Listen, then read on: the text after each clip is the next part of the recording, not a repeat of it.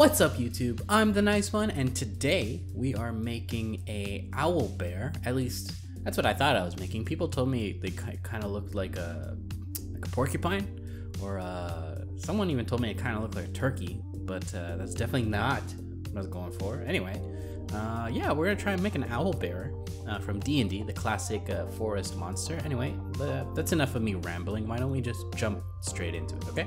Cool. Okay, so let's get started. First, let's make a cube and start scaling it down and adding a couple of edge loops, one straight down the middle and two along its left and right, making sure that you have the symmetry modifier on so that your edits on both the x-axis are equal. And then start adding a few more edge loops. And basically what I'm trying to do here is rough out a general shape of the head. Kind of like what we did with the cat, but instead of starting with the plane, we're using a cube as our base point. But yeah, I'm basically roughing out the chin here. I think I got a nice little snout going out there by extruding it and doing some basic transforms and just pulling it out along the front two middle planes, forward and then back. And now I'm just going to build out the cheeks here by extruding out on the left and right side. Now what you could do is use some reference images and reference art. That'll definitely help, and frankly it'll make it more efficient. I'm kind of doing this the lazy way and just kind of messing around and seeing what works and what I'm happy with, as opposed to drawing some art and then putting that in the background. But anyway, here what I'm doing is trying to make some ears. I wanted this owl bear to be a little kind of like a mutant thing, so it kind of has like two big ears, or like fur, a lot of fur going around its head. But what you can see is, again, it's like geometry based. I'm not using the smooth feature, and it's a really rough shape. Don't get too caught up in trying to make it perfect immediately. You just want to rough it out, block it out basically. The technique I believe is called blocking, literally. And block out a nice shape that you're happy with, and then go in later to add the detail. But yeah, okay, cool. So I was quite happy with how this head was going at first. So generally, at least the shape. At first, I kind of thought he'd look like Hiccup from How to Train a Dragon. Not Hiccup, sorry, Toothless from How to Train a Dragon. But so that's why I went ahead and started doing a few more edits to tweak it. And obviously, in the future, we're gonna add a beak and a few more details to make it look unique. Anyway, extruding out there and bringing out the cheeks a little bit more. Now you see me working in the smooth preview feature because I wanted this creature to look a little softer, as opposed to like a low poly feel with really sharp edges, which is why I turned on smooth feature. And I think that helped a lot in terms of modeling this, modeling the shape of the head that in a way that I wanted. And yeah, now I'm generally happy and happy enough with how this head is looking at this point. Obviously, I'm going to do a few more tweaks with some basic transforms. But yeah, at this point, I think what I'm going to do is move on to the body. So again, I'm making another basic plane, making a cube as a rough shape as a starting point. Or no, sorry, this isn't the body. What I'm doing here is the beak. Yeah, what I'm doing here is the beak. So I made a cube. Dropped the edge loop straight down the middle, and then two along the x-axis, or parallel to the x-axis, and then basically just roughed out this kind of sharp pointed shape, sharp pointed beak shape that kind of curves down. Yeah, and basically I just kind of positioned it where I want this owl bear's beak to be. Maybe this is what made it look like a turkey ultimately, but hey, I think it looks like an owl bear. Let me know in the comments below what you think, if it looks like a turkey. Maybe I'll do a new one if it does. Anyway, yeah, I'm just doing some basic transforms here to fit the beak to the head a little bit more where I left the snout. And now probably what I'm going to do is duplicate it and then make the bottom part of the beak. So obviously I'm going to take the same asset and just basically scale it down so it looks like it's more of a lower jaw type of thing, as opposed to making something brand new. You could easily just do that, but I was kind of lazy that day. But yeah, okay, cool. So I think we got a decent shape for a head going. What I'm doing here now is actually making the body. And I knew what I wanted this owl bear to be massive. Like I wanted the owl bear to be like a brick, like this big hulking monster, which is why I make this huge cube, turn on the smooth preview so that it's kind of like a softer rounded shape, because I wanted to try and strike a balance between cute and kind of like scary at the same time. So, which is why I went with the softer kind of rounded edges as opposed to the harsher low poly feel. You can very much easily do this in low poly. But anyway, so what I'm doing here is you see me making the general shape blob of a body. I know it looks really weird at this point, but trust me, we'll add more edge loops. And we'll do a few more transforms to make it look a little more appropriate. But here I was extruding out the neck area so that it looked like it connected with the head a little bit more, because I knew I wanted his back to be a little more rounded, kind of like a humpback in a way. So I was just kind of tweaking out the back and the nape of the neck here, just doing some basic transforms to make it a little more, to make it rounded in a nicer way. Yeah, again, honestly, I'll be straight with you. I was just kind of messing around here, trying to get a rough shape that I was happy with. And once I did that, I knew that I would start adding detail. There, what I'm trying to do is basically bring in the edges of that rough shape so that it looks a little more natural when I extrude out the legs. Because I wanted the legs to be very stubby, and I want the owlbear's arms to be very hulking and big, kind of like almost like it carries itself with its arms because it's so beastly. So I kind of roughed out generally where the thighs would be, and then I'll probably extrude down here to just pull out some little, really small legs. I felt like the smooth preview feature there was messing up how my extrude was going, so I had to smooth it out in geometry mode and then extrude out again, just so that it looked a little more appropriate. But yeah, so that's what I'm about to do here. I'll extrude down and make the legs, probably pull it in a little bit so that it doesn't look like he's got such a wide stance. Yeah, there we go. And I felt like that looked pretty cute in terms of just a general rough shape of how I wanted the legs to be, kind of like he has like really small ankles and really thick thighs. Again, all I'm really doing is just using basic transform tools, scale, rotate, position, all those things, as opposed to like making new assets and then adding it using the Boolean cut and all that stuff. I'm really just working off a single cube and kind of like molding it that way. Here, yeah, again, here I'm just kind of rounding off the bottom plane, bottom edges, so that it makes more of a foot, like a flat foot kind of shape, as opposed to that weird triangular thing we got going there. And here I'm pulling in that edge loop to imply where the ankle is and where the knees are.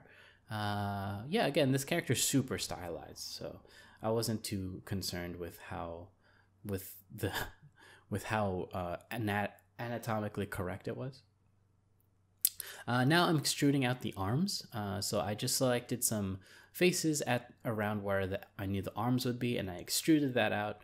And then I just tweaked the edges so that they kind of shape more of the tubular, make a more tube arm shape.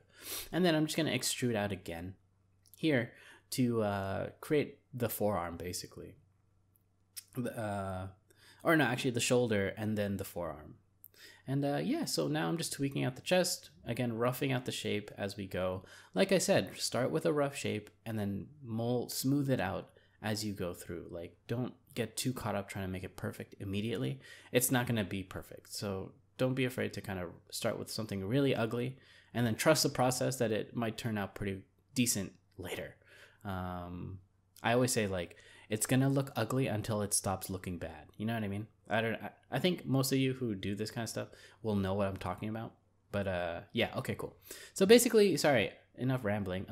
Right there, I tweaked around the body because I kind of wanted the owlbear to look like it, again, was dragging itself forward with its front feet. So I needed it to be very much lean into its upper body, which is why I tweaked the entire body to kind of angle in that way. And now I'm just fixing up the arms to make it look a little more massive and kind of hulking, so that it looked like it could carry the weight of this monster. In reality, I believe the scale, this thing is maybe like 20 feet. Like, this thing's huge compared to my character models. But yeah, okay. And then I'm going to extrude down one more time at the arms to create where the hands will be. So basically, the arm is made out of 3 components. It's the shoulder, or 4 components technically. The shoulder, the upper arm, the forearm, and the hand. And that's important because when you rig it, basically your typical bone structure will be shoulder, upper arm, or bicep, lower arm, hand, and then fingers if you add it. So just try and keep that in mind when you're modeling. Try and make sure you apply edge loops. You have edge loops at those joints so that when you deform, it looks a little more natural and it's not like pulling a single plane out like crazy. Anyway, at this point, what I'm doing is tweaking again the body so that it looks, again, I'm just tweaking it so that it looks more natural in terms of how I want his stance to be. His or her stance. Actually, I had never really assigned a gender to this one. Although I've told in nature that typically the mother is quite huge compared to like other animal species. Like female bears are massive because they have to protect their young. Anyway, that's a bit of a weird ramble. Here I'm tweaking out the groin area a little bit, fixing up the legs so that they look like they protrude out more appropriately from the hips. And then I'm giving her a bit more of a pot belly kind of thing. I thought it was kind of cute. And yeah, I think I was pretty happy with how this body was looking. I was just gonna do a few more tweaks here and there to make it basically look really, really hulking. But I was pretty happy with how it was looking at this point, you know. I wanted the arms to look very furry and fluffy, so I'll add fur in the future. So what you're about to see here actually at this point is the video is going to cut because I accidentally didn't record all the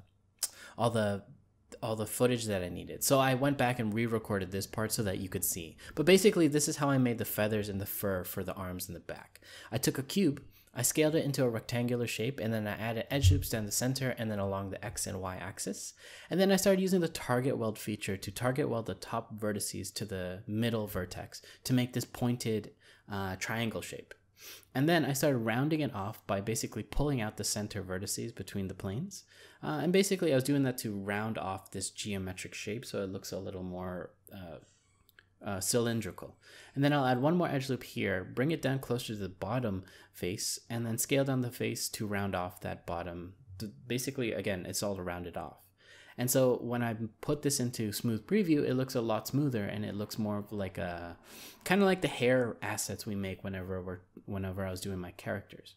And so basically all I'm going to do now to create that fur around his arms and her back, I keep switching between hers, its back, is basically positioning the first asset where I want it to be and then just duplicating and then doing the basic transforms of rotation, position, and scale to, again, position the next fur piece up on the arm so that it almost looks like it's layered. And basically that's all what you're just gonna watch me do at this point. So I'm, again, duplicating, positioning, rotating, duplicating, positioning, rotating. At this point I felt like I could start adding a little more layers to it. And in order to kind of mold the fur around your base model, work in vertex mode and transform the vertices only. That way you are able to be very specific with how the fur molds around your arm. And again, it really helps being in smooth preview mode for this, as opposed to geometry. But again, if you want to do this low poly, you can absolutely do it that way as well. Now I'm just going to take the same asset, bring it to the back there, and basically scale it huge along the x-axis, and then just position it along the back, but on the back along its along its left side. And then just, again, do what we did with the arms and duplicate a couple times, rotate and position the back fur in a way that looks like it's looks like it's coming out of its neck. And then I'm going to do it again one more time to make a second layer. The reason I'm only doing this on one half actually is you'll see it in a minute, is once I am happy with how the fur looks and I feel like I have enough layers, I'm going to combine all the fur pieces into a single asset and then just mirror it onto the opposite side. And there you go. So now I'm selecting all the assets that I want to combine. It took a couple tries, but yeah, combined, and then use mesh mirror on the opposite side so that you get the perfect symmetry of that asset. Yeah, okay, cool. So I think I'm just going to cut it off here because there's not really anything else for me to kind of tell you in terms of how I made this character model. Yeah, again, it's just taking the fur asset, duplicating, doing the basic transforms, and positioning it along the arm so that it basically makes kind of like how the fur you want it to be, kind of wrapping around the character. And yeah, so hopefully you found this video helpful. Let me know down below what videos you want to see next. Yeah, okay, so thanks for watching. I will talk to you guys in another video, okay? Bye. Thanks for watching the video. If you like my content, don't forget to subscribe to the channel. Let me know down below what you want to see next, or just check out some of these other great videos. Thanks for tuning in. I'll talk to you later.